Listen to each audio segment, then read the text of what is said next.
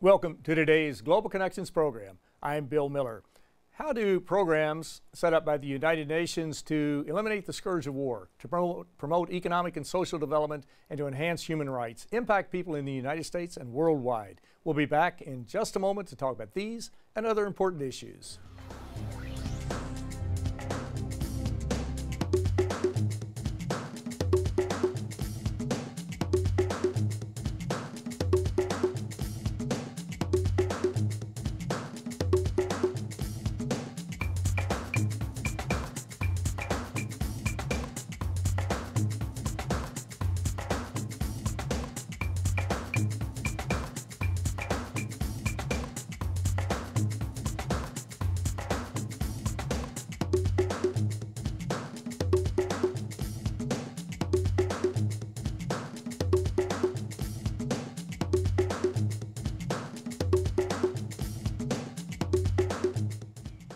Welcome back to our program. Today we're going to take a look at the United Nations and the role it plays in helping to eliminate the scourge of war, to promote economic and social development, and to enhance human rights. My guest today is an expert on the United Nations and these particular goals and programs. My guest today is Mr. Steve Schlesinger. Mr. Schlesinger is a fellow at the Century Foundation in New York City. Steve Schlesinger is the former director of the World Policy Institute at the New School University. Mr. Schlesinger also authored Active Creation, Founding of the United Nations, as well as the Letters of Arthur Schlesinger, Jr. Steve Schlesinger, welcome to today's Global Connections program. Thank you for having me here. I appreciate you being back. It's been a while since we've had an interview, and you've always got some very keen insight into what's going on with these issues and the role of the United Nations. Let's talk a little bit, very briefly, about the UN. And really, the UN came out of the ashes of World War II and out of the demise of the League of Nations. How important was it for an organization like the UN to be created in 1945 to deal with many of the problems of really the post-World War II era? You know, you have to remember the atmosphere in 1945. The world had gone through two traumatic, horrific wars. The First World War, which 30 million people had died, and then the Second World War, another 60 million people had died.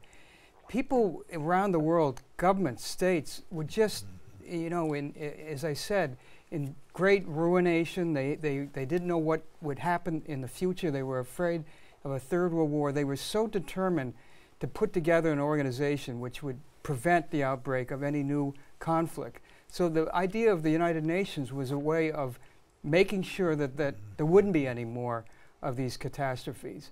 And therefore, they were very much, you know, eager to put together the founding building blocks of this great organization. Exactly. And of course, not too many years ago, you wrote a book on the United Nations, Active Creation, the Founding of the United Nations. And this has really turned out to be one of the most definitive books on the, really the formation of the United Nations, what led up to it, and the actual the events that transpired during the negotiations in San Francisco. How difficult was it to set up the United Nations in 1945, and could we set up an institution like that today if we had to? Well, it was difficult enough in 1945 when you had only about 50 nations.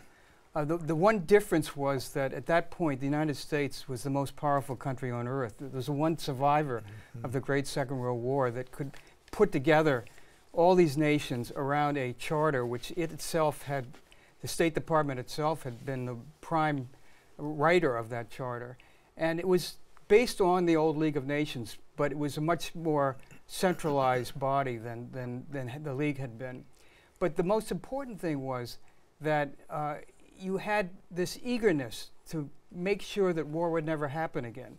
Today, if you were to try to do it, imagine trying to get 193 nations together around a new charter and now around a new organization. And you don't have war in the sense that you did in the drama of the Second World War. It'd be much, much more difficult. I frankly think not only would it be almost improbable, but I don't think the U.S. Senate would probably ratify a UN charter today. And I think that's probably the worst part of the equation we face in these contemporary times.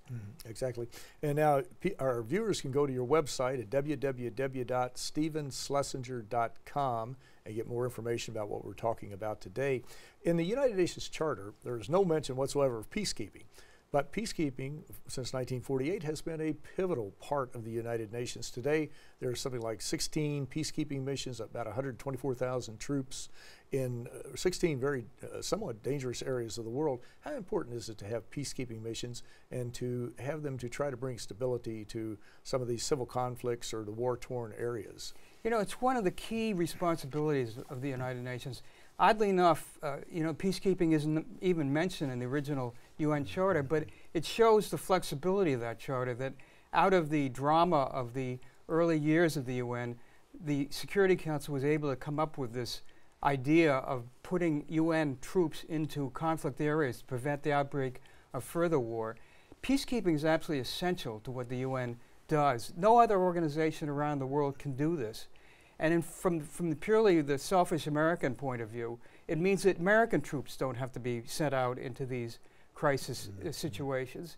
And we as a country don't have to spend money to underwrite this situation in conflict areas. So from a lot of different points of view, it's a very valuable contribution that the UN makes.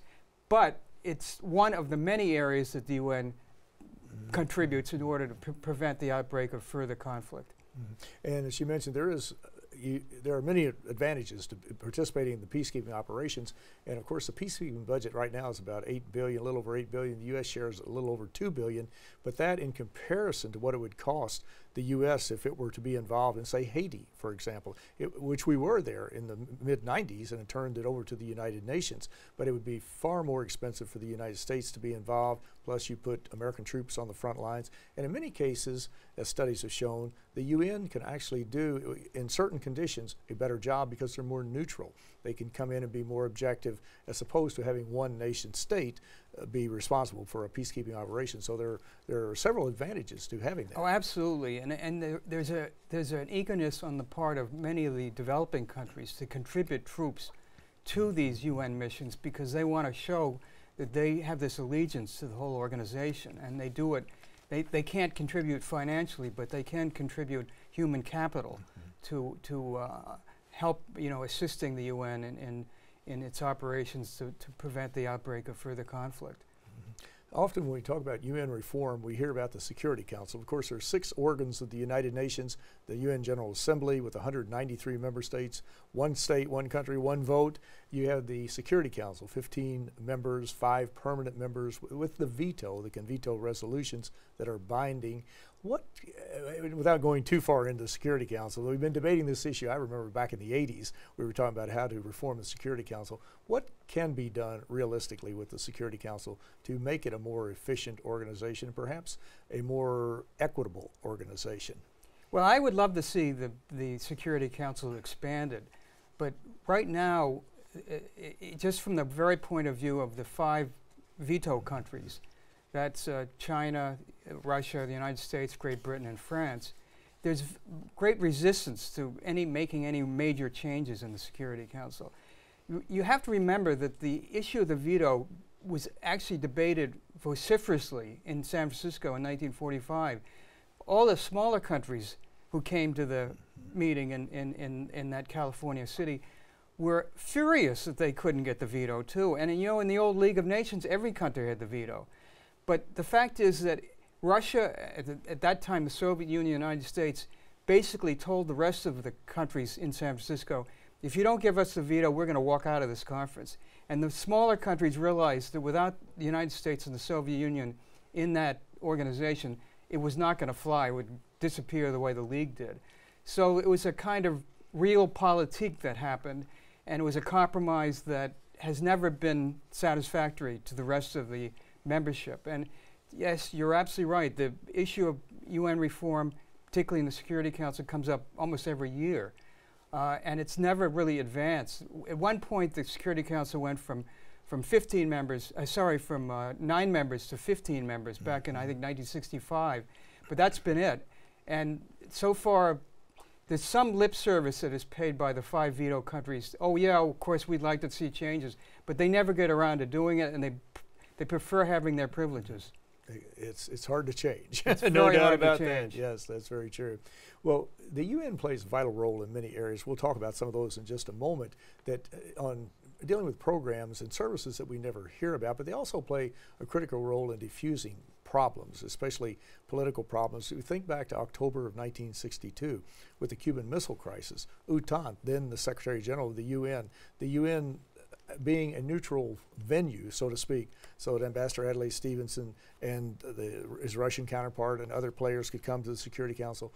That was a critical involvement of the United Nations in helping to diffuse a situation that could have really annihilated a vast part of the earth, because they were just one push of a button away, the red button, to setting off a nuclear exchange. So what role can the UN play in this area? It plays a lot of behind the scenes activities, does it not? Yeah, I think the UN in the Cuban Missile Crisis showed its true colors, because it was the one organization which allowed the two sort of foes in that conflict, the Soviet Union and the United States, to debate the issue openly in a forum in which public opinion would be swayed by what was said in the statements by, in that case, Adlai Stevenson on our side.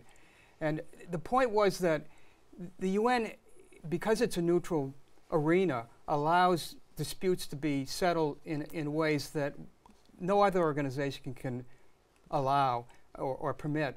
And the other thing is the UN does is it has emissaries that it sends out, again in conflict situations. Right now there's an emissary in the Syrian situation, in Libya, in Ukraine, in a number of different places where there's been either small wars or some sort of outbreaks of conflict. And this is where the UN plays a vital role, because again, as the only organization which has credibility around the world, which 193 countries have signed the treaty and are bound by what happens at the UN, it sends emissaries that represent the UN's ideals and trying to bring about peace. And again, if you look in the past, 10, 20, 30 years, the UN has created peaceful settlements in places like Guatemala, El Salvador, Angola, Cambodia. I mean, the list goes on and on. Where would we be if the UN didn't exist? Because there's no other group or assembly that can work in that sense to settle these outbreaks of violence. So the UN is absolutely critical, and settling, you know, these kind of outbreaks on a regular basis is one of the key responsibilities of this organization. Well, you're watching Global Connections Television, which is a privately funded, independently produced program. The opinions expressed on Global Connections are solely those of the moderator and his guest. We would invite our viewers to go to the website at www.globalconnectionstelevision.com to view previous programs. Also, if you have any type of media outlet or you're involved with one, such as a website or PBS, Community Access Television, or any other type of outlet, you're invited to go to the broadcasters page on the website and download the programs.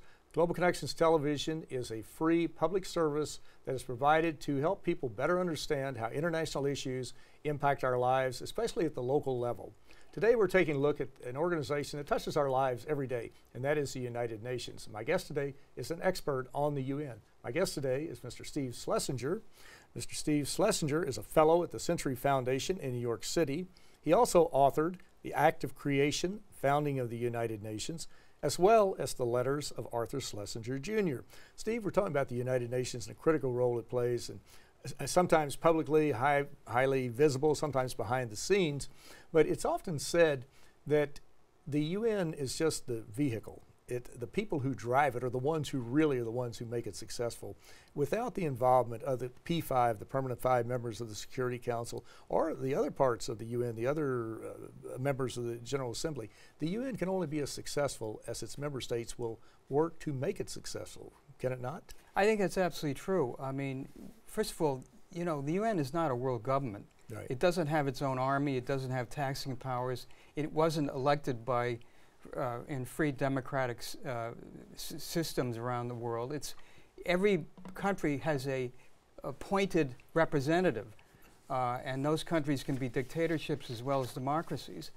So given the fact that, in a sense, it starts out as a weak organization, what it does really have is a moral authority that no other group has around the world, and it can act only with the consent of its members. That's why in a place like Syria, we're not seeing very much action from the UN because several of the permanent 5 members are vetoing any action in Syria because they have their own interests that they want to protect. So you do have to have a kind of collective security notion in order to make this place work. And to the extent that the UN is able to bring parties together, particularly the P5, you can get action. Particularly, for example, in the first Gulf War, when the UN, after the fall of the Berlin Wall, finally came together and started to act the way the founding fathers and mothers wanted it to be, which was to act to prevent aggression and do it with a collective spirit and collective troop movements on the side of the UN. So that's one example of where the UN proactively did what it was supposed to do. Exactly. You really brought up a very important point with Syria. For example, when you think back 2 years ago when there was this stalemate, really, in the Security Council with Russia and China not in favor of a resolution, some of the other members being in favor, that you saw the 20% of the UN, the Security Council part, the General Assembly part, that part, and then the other 80% of the United Nations, the humanitarian programs, operating in Syria. The World Food Program is on the ground, the UN Children's Fund, the High Commission for Refugees, the World Health Organization, we're all on the ground helping people stay alive every day, to be quite honest, and to get them out of harm's way. But you have the political arm, the 20% of the UN, I guess, and then you have the 80% of the humanitarian arm that we don't hear much about. We really don't read much about the World Food Program on the ground in Syria. Now, the media concentrates on what the Security Council decides. That's the group, that's the unit in the UN which makes war and peace decisions, and so it's much more exciting for press coverage. Whereas dealing with refugees or hunger or the outbreak of disease is far less exciting to the media. And you're right, the UN really, I would say 80% of the UN is about those areas that we don't really hear very much about. But you would not imagine that if you were to read the papers on a daily basis. You'd think the Security Council is the only thing that's important at the UN. Exactly. If we think back to 2002, 2003, to the run-up to the Iraq War and the invasion of Iraq, and we recall that really the United Nations had played a critical role back in 91, 92 to make sure that Saddam Hussein did not have nuclear capabilities. Dr. Hans Blix headed up that UN team at that time that stripped him of nuclear capacity, and then went back in with the UN verification team in 2003, I guess it was. And the UN was really ignored. Dr. Blix, who I had a chance to chat with, said that he thought Saddam maybe had weapons. They went in with their team, talked to the experts, went back to the factories, followed the clues, and there was no evidence whatsoever. And they were right. They were absolutely right.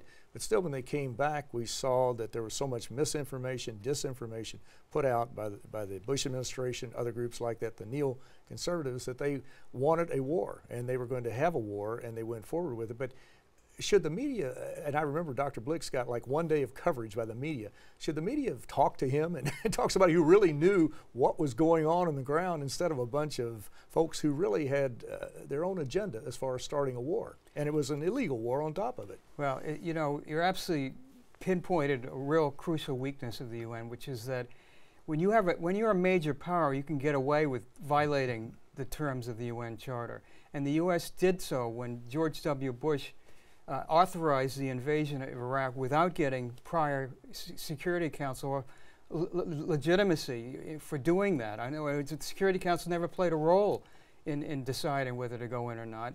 And Hans Blix and his investigators never had a chance to finish their probing into whether there were weapons of mass destruction. Had they been able to finish that mission, they would have been able to show there was no reason for the U.S. intervention in Iraq.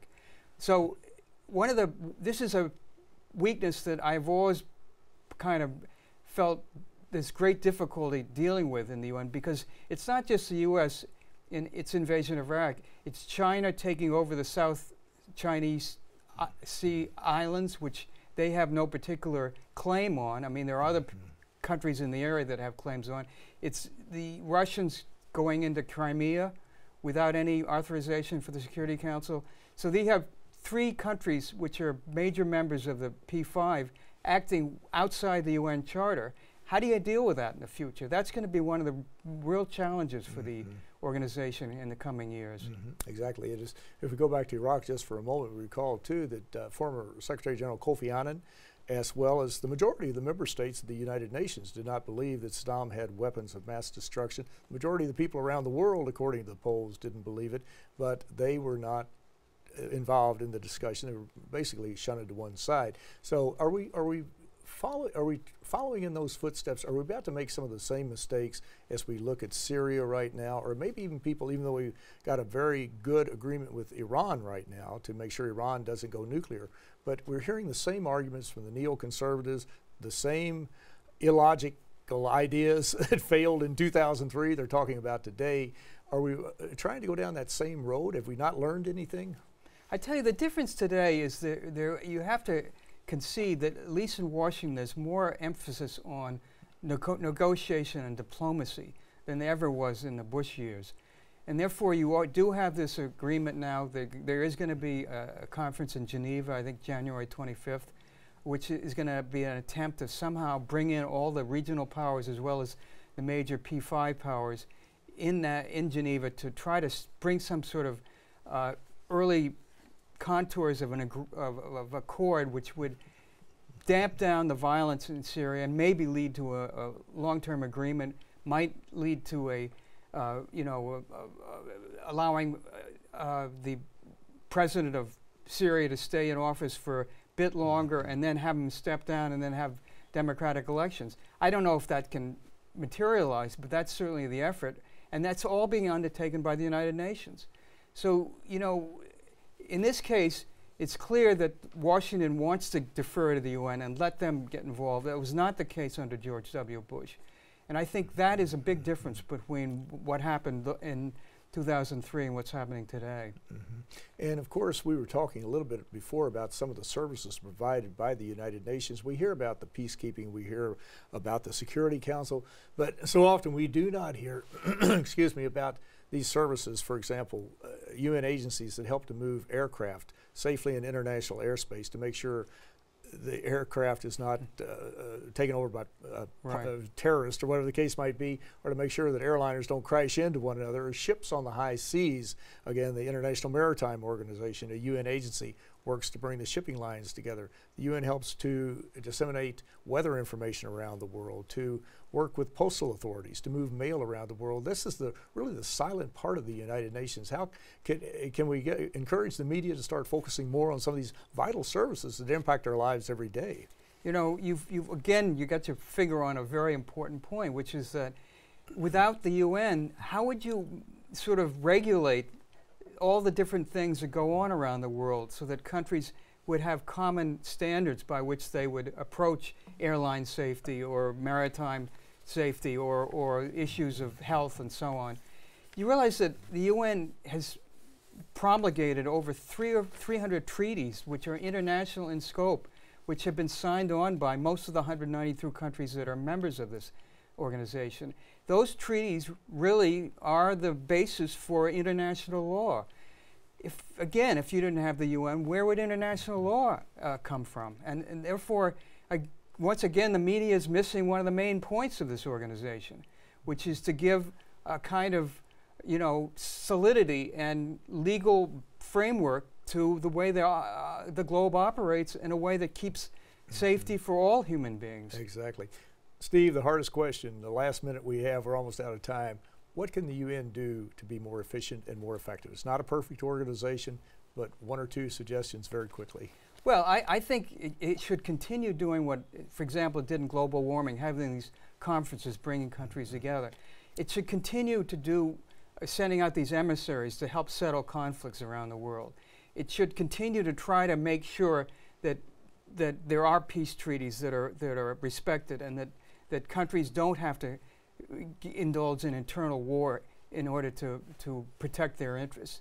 I think in the future it might be something to consider for the UN to have a rapid reaction force, which would mean that it would be able to bring in troops automatically within a week or so, even within a few days, to damp out, violence. That's a kind of controversial issue, but it's something they ought to address. Another issue is financing the organization. All these countries make voluntary contributions. It's never enough for the UN budget.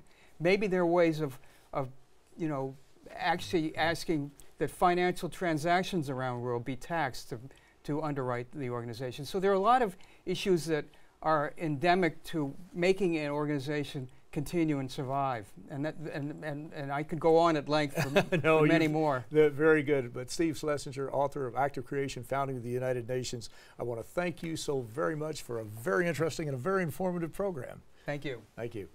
I am Bill Miller. Thank you for joining us today on Global Connections Television.